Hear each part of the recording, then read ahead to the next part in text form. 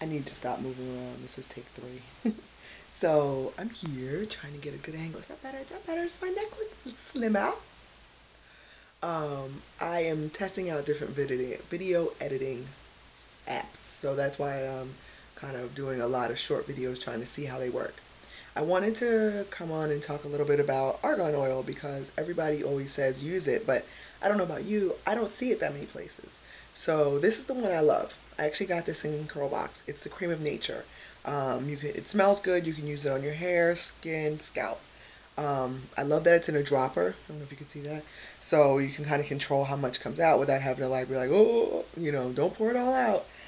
Then I had this one that I actually got with my flat iron HSI, and it says professional argan oil. This one is actually a lot thicker than the other. This one is a thin consistency. Um, this makes me feel like, because it kind of almost is like castor oil, not as sticky as it, but it has a thicker consistency. So I'm thinking that it's not only argan oil.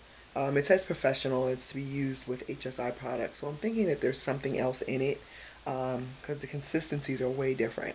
Um, I don't know if argan oil is in beauty supply stores other than like this one, but I'm sure like where you get other essential oils, you can find it. So that was my little 1, 2, 3 review. Hopefully this video looks way better when I edit it.